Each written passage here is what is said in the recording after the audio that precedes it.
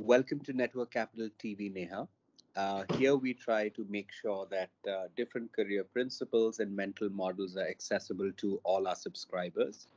You've had a great journey as an entrepreneur and you've currently repivoted to a different venture. Could you briefly tell us who you are and what do you do today? I'm a social entrepreneur. I'm now on my fourth startup venture. So I spent about a decade and a half in the creative industries, founded and ran an international art fair that I ran for 10 years and then sold in 2018, and also a creative communications company to then move all my attention to the world of mental health. And we have two startups in this space. One is a system solution consulting firm. It's called Librum. It's in the UK. And I have some of the top global scientists as co-founders on that, working with governments and development agencies, philanthropy organizations on system solutions. And then we have in India, together with, I joined Dr. Amit Malik at InnerHour last year. And together, what we're looking out to build is a full service mental health here in India.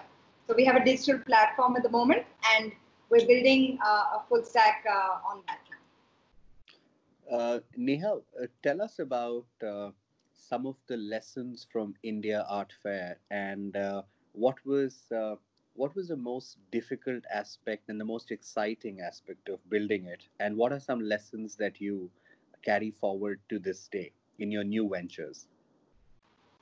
I mean, I started it when I just moved back from university in London, and it was sort of nothing more than an idea. So what's exciting for me is the ability to pick up something that most people think is not possible to do and try and have a stab at it, right?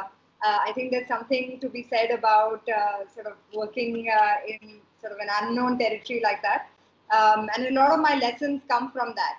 Also, my own personal life has taken me through many ups and downs, and so I sort of fall back on some degree of resilience.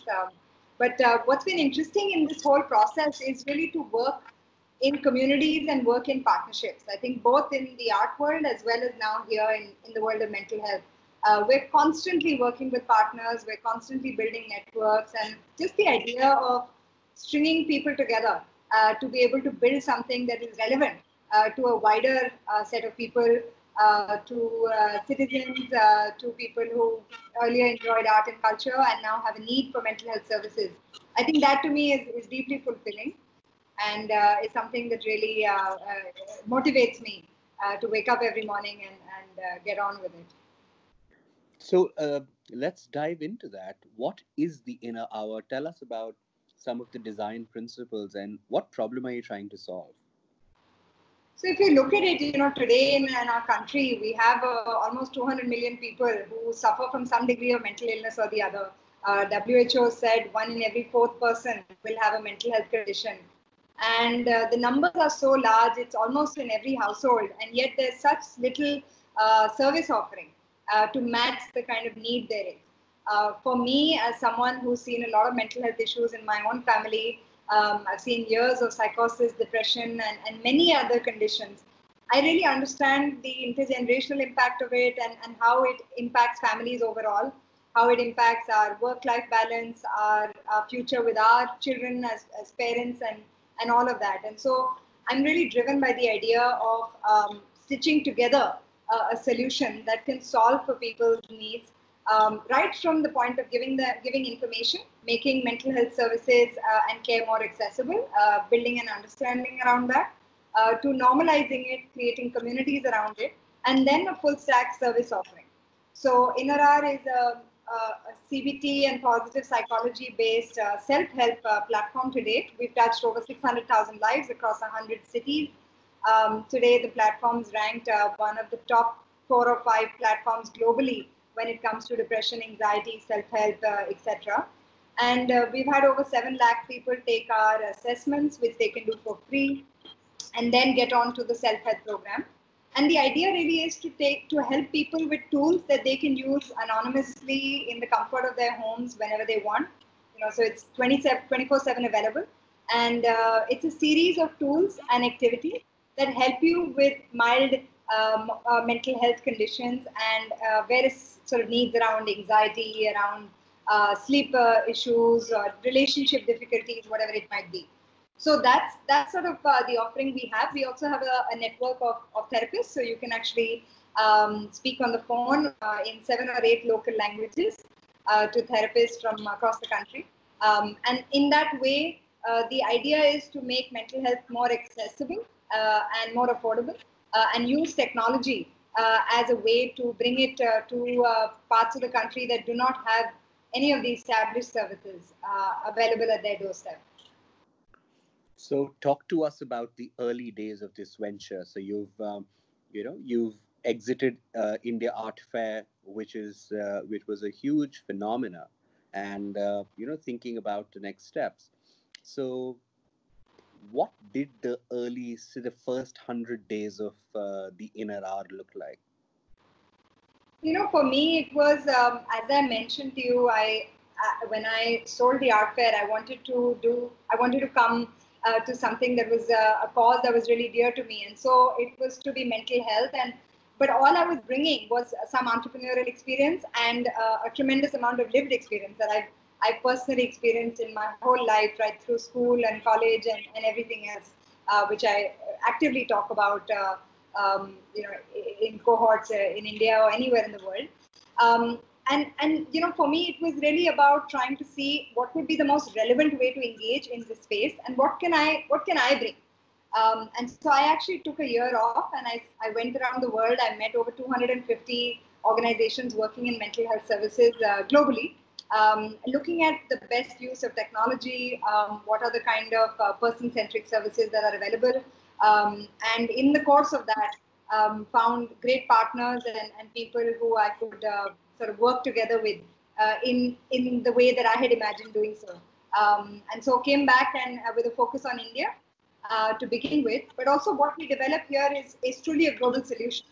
And so in that sense, it's powered by the best sort of scientific and global clinical expertise. My partner, Dr. Amit Malik, was the leading psychiatrist in the NHS. He was on the board of the Royal College of Psychiatry, and he ran very large mental health services and digital delivery of mental health before moving to India to solve for this. So the last year or so together with him at InnerHour has been just an amazing journey of discovery, because soon enough the COVID pandemic struck, and suddenly everybody was talking about mental health. So it was almost like they say never waste a good crisis, and we've literally landed in a situation where there is so much conversation around it. There's so much. It's so unfortunate that the mental health needs of people that have already existed have really come to the fore, and so many new issues have come up. And so we've gone full throttle into that. We've created pro bono programs over the last few months for frontline agencies, for healthcare workers. We've onboarded lots of corporates, big and small, NGOs, educational institutions. And the idea is simply to make services accessible and available at a time when people need it the most. And so that's been a great journey, and it really sort of puts us front and center in terms of being able to contribute and be relevant.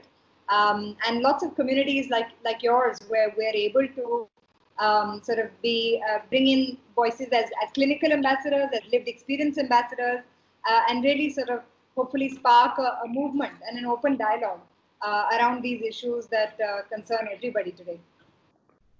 So, never waste a crisis. It's a quite a powerful saying. So, how has the crisis accelerated the journey of the company, and how have you, as an entrepreneur, venturing into I would say, a relatively new space for you? How's the process of learning been for the company and for you as a person? Yeah, for me, there have been many firsts. I've never been, I trained as a counselor, but I've never been entrepreneurial in this space. I'm not a clinician, and in a sense, I'm surrounded by clinicians when we're working in this space. And so, but yet it all sounds so familiar, because I think I've seen so many mental health institutions in the course of my life, met with so many doctors. familiar with the language. So that's been an easier transition. The idea of a technology delivered product is new to me. I'm coming from the art world, and so there's been a steep learning curve there. Looking at how we can use machine learning and certain algorithms to create recommendation engines for therapists, to create predictive modeling, to look at what consumer behavior could be like so that we can help people better, creating mood trackers and digital diaries, and all of that has been a very interesting experience. And so I think, yeah, that those would be some of my big learning. It's also been a fun challenge going through the journey of fundraising and talking to traditional capital and angels who are looking at this space with curiosity, and really explaining how we want to solve for this space and what is our thinking in terms of a person-centric branded service, and what that might look like. So lots of lessons there. It's a first in terms of tech and a first in terms of a fundraising journey as well. Can you talk to us in more detail about tech for mental health? What are some practical things that you've observed or you are observing that can help deal with the mental health crisis? And also, if possible, can you define mental health for a 5-year-old? Yeah, I mean, it's a very interesting question because we keep saying mental health, but most people don't really know what it is. And in a sense, the health of the, like we have calorie counts and so many different metrics to measure the health of our body, but the health of our mind also must be measured and taken care of in some ways. And really, mental health belongs to everybody. It's just a state of, it could be to do with your memory, your cognitive attention, your EQ, your relationship skills. All of that contributes towards your mental health. And mental illness is really a problem around, when certain things become maybe perhaps more of a clinical condition, whether it's related to depression, anxiety. How do you distinguish between sadness and depression, for instance? So I think a simple way of looking at it is really, if there are things going on around you, whether they are in biological or chemical in your body and mind, or they are in your environment, that are taking away from your life, that are taking away your quality of sleep, the quality of your, what you eat and how you interact in your relationships, that are making you less productive or less happy on a day-to-day basis, then it's worth sort of looking into that a bit more. Now, it could be momentary, it could just be sadness and not really clinical depression. But there's no harm in doing things in a preventive sort of way, and doing things to intervene early. So what I always say is that, given that almost 50% of mental health conditions you can diagnose before the age of 15, the idea is all about early intervention. So in our schools, in our colleges, when we see people who are struggling in some way or the other, can we develop a vocabulary and an understanding to reach out, to engage, to find the support? Can we take away the hesitation that people have to actually getting some form of help? And the tech platform is exactly for that purpose. The idea is that for people who are still struggling with going to find help in terms of meeting a psychiatrist or a psychologist and so on, can they have an easy, frictionless interaction to begin with? So technology plays a great role in many ways. It's accessible, it's affordable. There is a lot of clinical evidence now that suggests that some level of interventions and also recovery and outcomes can be generated through the use of technology. And essentially, if you think about it, what happens in a therapist's room is what we've looked at digitizing. So taking those same modules of cognitive behavior therapy and mindfulness and same approach to change how you're thinking and feeling, and try and bring that into the context of a digital platform. So that's kind of how you would look at what to get out of it. And if you were to look at the journey, it's like saying, if you have a knee problem or if you have a cold or if you have an eye problem, you would go and check it out, right? Even if it meant hearing from the doctor that you're fine, don't worry, or maybe the doctor says you need some medication and then you'll be fine. I think a lot of people don't really know what to expect. They don't know how to think about it. They don't know what to expect. And that ignorance or that hesitation tends to delay getting help.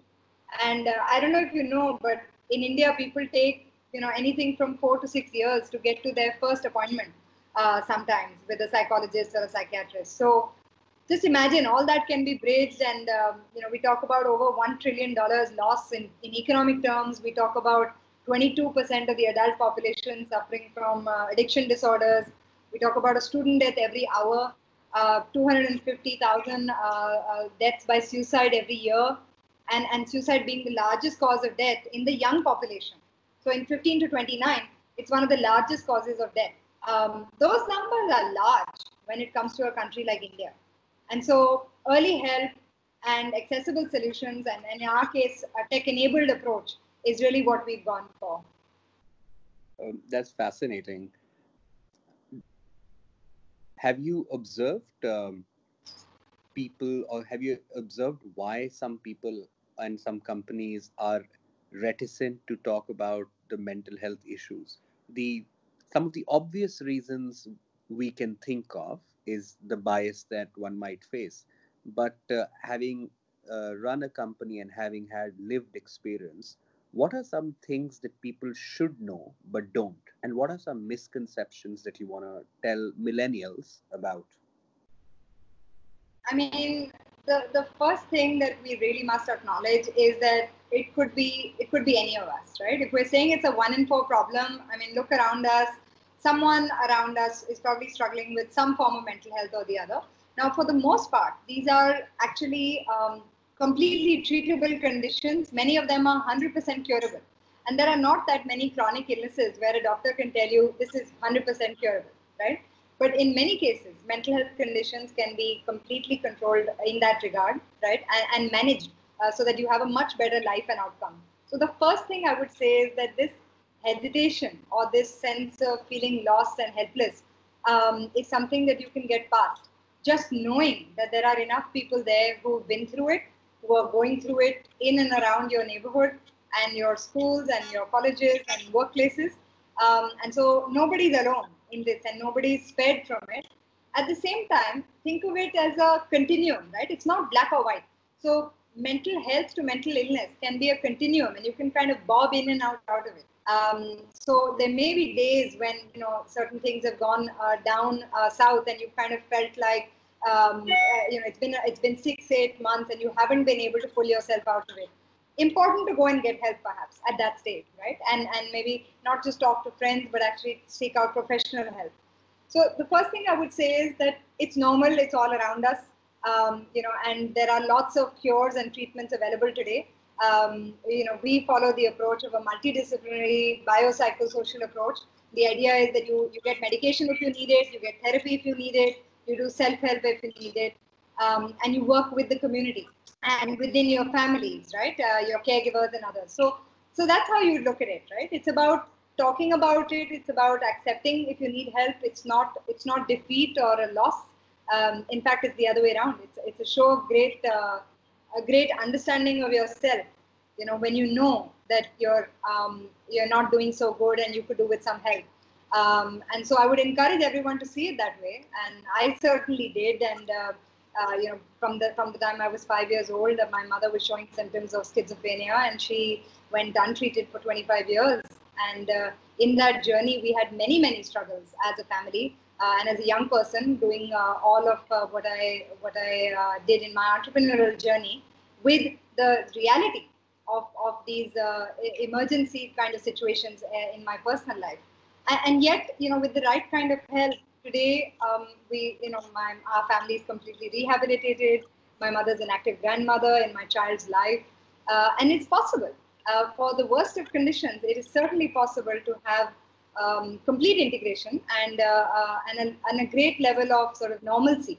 So I think the message of hope is very important, and that there are solutions available there.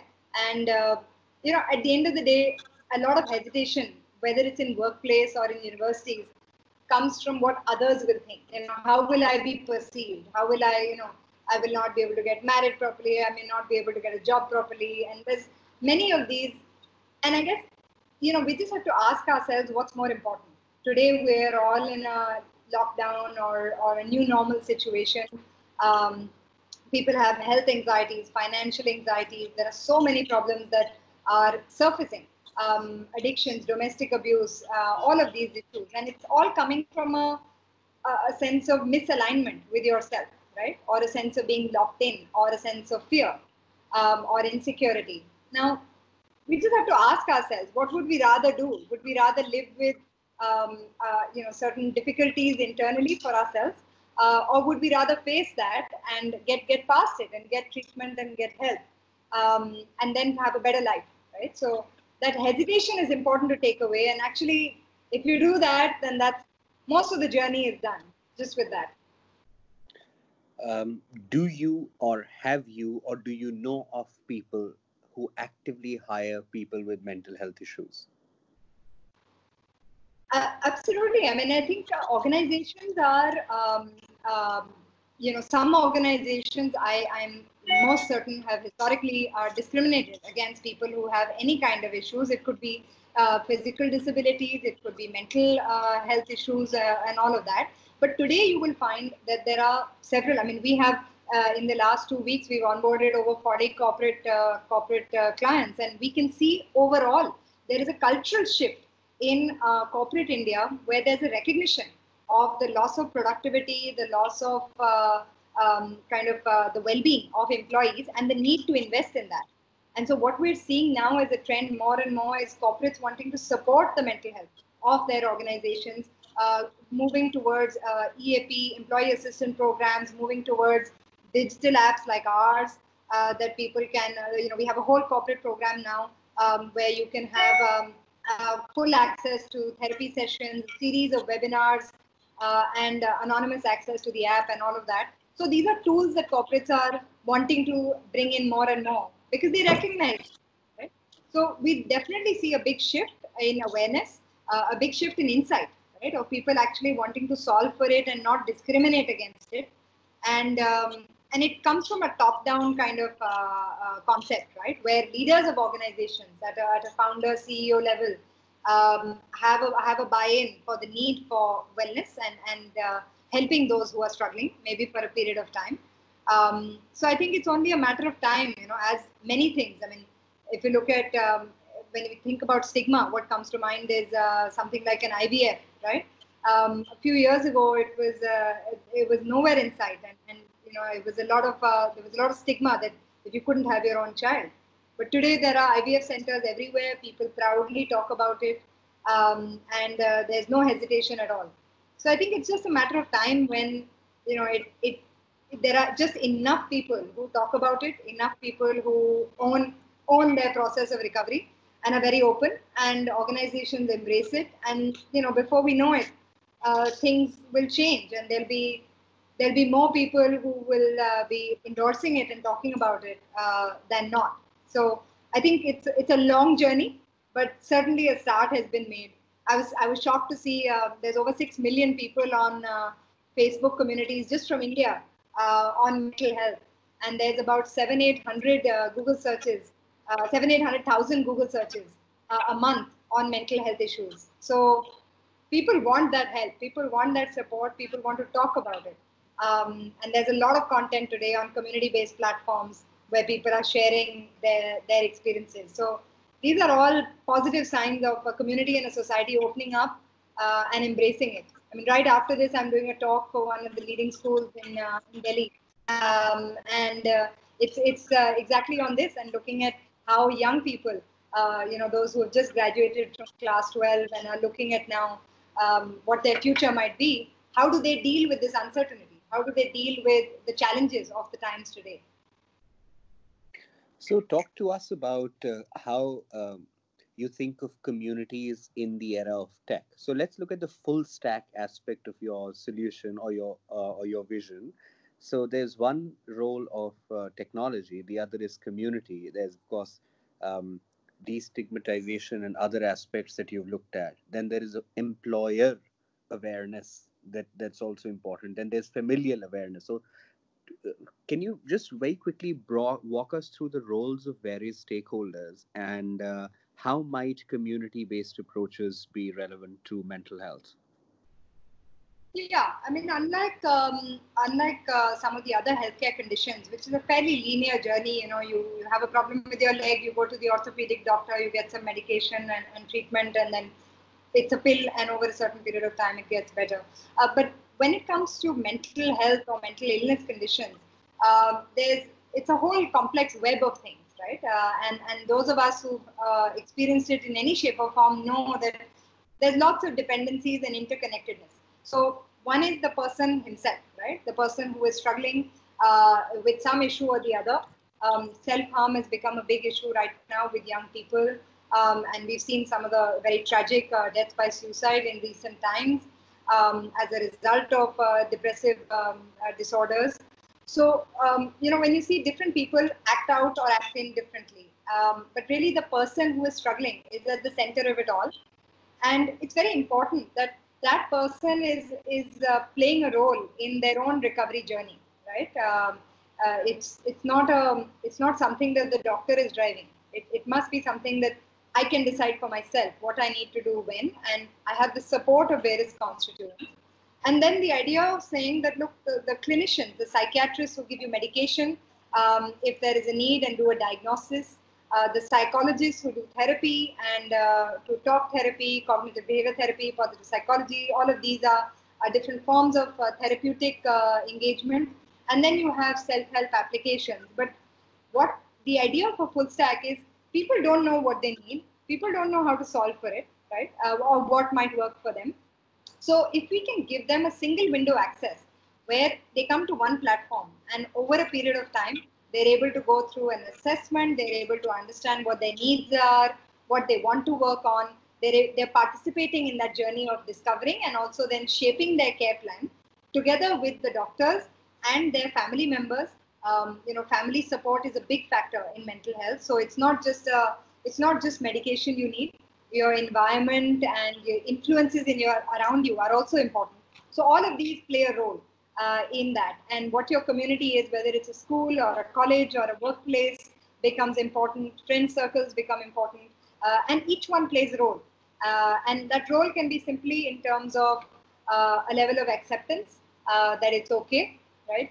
Not to judge, not to shame, not to ridicule, but just to accept, to be able to empathize, not to sympathize and say, "Oh, you poor thing," and nobody wants to feel like a victim, but just to be able to empathize with that person, and then be able to encourage the person in getting the help that they need. And almost always, when you start on that journey, it can be difficult, and you can keep going, exploring what to do.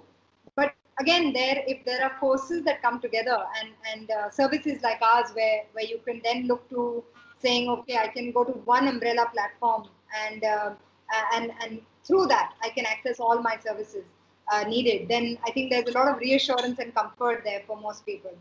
So that's kind of how I would describe it. And then, because these are long-term conditions sometimes, and you can go through a depression spell, and then after a few years you can go through it again. And so there's a recurring nature to these, or you can have a miscarriage and then it can come back again, or something else that happens in life, the loss of a loved one, etc. So because these are long term, so that community support that we're talking about becomes important. Could be in the form of support groups, ongoing interaction with a cohort of people who are going through something similar. And the idea of sharing experiences, sharing your strengths, what have you learned, what happened to me, just there is some therapy in just being able to share and being able to connect, because it makes people feel belong, it makes people feel understood, and everyone can relate to what's going on, and so it feels there's a sense of acceptance and courage from that to keep going, and have a better life. Wonderful. Um, are there things that we can do on a daily basis to augment well-being? And I just want to conclude this discussion with some reflections on toxic negativity and toxic positivity, depending on the time we have. But yeah, let's start with with some behavioral aspects of our daily life. Yeah, well, I think it's the basics that we are all aware of, and if some of them are off, then we should figure out why. But just the ability to eat on time, sleep on time, take care of your wellness, have a level of social connection. Physical distancing and isolation doesn't necessarily mean social distancing. And so to be able to connect with family and friends, journal and find ways of expressing how you feel. I think these are all important things that we just must do on a regular basis, and do small things that create a sense of well-being. You know, when things become difficult, which they will sometimes, and when it's challenging, to try and break it down, take it one day at a time, 1 hour at a time. They say make it bite-sized until you're able to sort of work through that. So try and don't put yourself down for challenging times or negative feelings. Just accept that it's okay. It's okay to be scared. It's okay to not have a plan, to not have answers, to be in a difficult situation. So a little bit of self-love and self-compassion, I think, these are some of the obvious important things we should do every day. And whatever it is that creates that feel good for us, whether it's lighting candles or soaking in a warm bath. Got it. And in today's age, there's a lot of expectation to be positive. Everyone, sends good morning and good evening messages, and people are usually sharing stuff online. Some of it can be pressurizing for a regular person down the street. Um, do you have some advice for dealing with toxic positivity that sort of implies that you need to be positive all the time, and the flip side of that as well, toxic negativity that no matter what happens, I mean, life is coming to an end? I mean, what I would say is that both are slightly unreal and don't last beyond the time, right? And so it's important to recognize. It's important to just be real, and what I mean by that is, for me, there will be ups, there will be downs, there will be days when I would want to cry my eyes out, but there will be days when I will be happy and relaxed, doing absolutely nothing, when nothing special has happened, right? And so we're all going to go through all sorts of emotions and all sorts of days. Either we can absorb those emotions and be one with them, and sort of really bring in that sense of whether it's shame or rejection or dejection or whatever we might be feeling, or we can kind of accept that, look, it's, take a helicopter view of your own life, that from 30,000 feet, you can see that things are going to come and go, things are going to churn, and look at feelings a little bit like that, like the waves of the ocean. They will come and go, and you can just, if you don't fight it and you don't contest it, it eventually goes away. I think, yes, there is an issue with this social media induced desire to be positive and project a certain image. And if you think about where that's coming from, our need for validation, our need for value, recognition, wanting to feel like we've got it all together and we've got a great life. Sometimes we tend to lose the connection with ourselves while doing that. And so again, what's more important? How you're feeling inside your skin or how you look outside, right? So to me, and even if it's a trade-off, I would make that trade any day, because frankly, I've got to live inside my skin for the rest of my life. But the external environment will keep changing. Come COVID, come a new Facebook avatar, right? So I think that's sort of the way we need to look at it. It's about strong boundaries, ring fencing and protecting our mental health, not letting in all the garbage and all the noise, and not letting it affect us, and certainly not letting it affect our sense of self, right? So some kind of boundaries is very important, so that you can filter what goes in and out. And especially in today's digital age, we would all need to do that. Thank you, Neha. This has been a fascinating discussion. Where can people find InnerHour and some of the interesting services that you're offering? What's your suggestion there? Absolutely, I would urge anyone who's curious and just wants to explore to look at some of our social media content. We have a website and an app, of course. It's called the InnerHour, and you can get it on any of your handsets, and take free assessments, get a sense of where you're at, and then some of the self-help journeys and modules that are there. It's been made in a way that it's engaging and playful. And at the same time, it's meaningful and gives you some outcomes. So I hope you enjoy your journey of exploration and reach out and connect whenever any of these tools and services might be handy. I think the InnerHour team would love to love to connect and hear from you. Thank you, Neha. This has been a delight hosting you, and we look forward to more such discussions. Thank you. Thank you.